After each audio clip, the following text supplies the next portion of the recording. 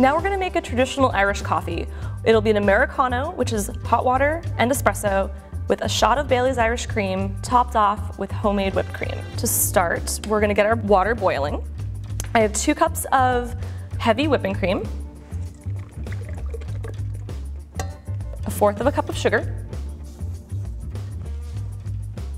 and 2 teaspoons of vanilla. I'm gonna mix this on a medium setting.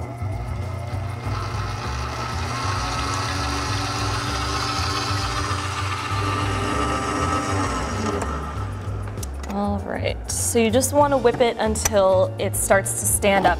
It's nice and thick and fluffy. Now we're going to pull our espresso, but first we're going to take our preheated cup, stop my water.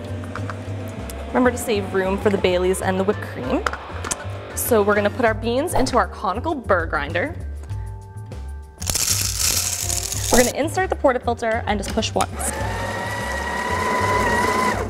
You can just detach your tamper, because I prefer to tamp on the countertop, and tamp with a 90-degree angle on your arm.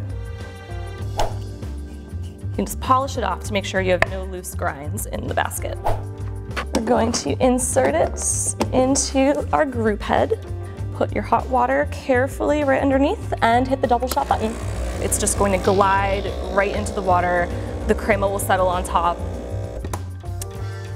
All right, and now it's time for our Baileys. We're just going to float that right down the side.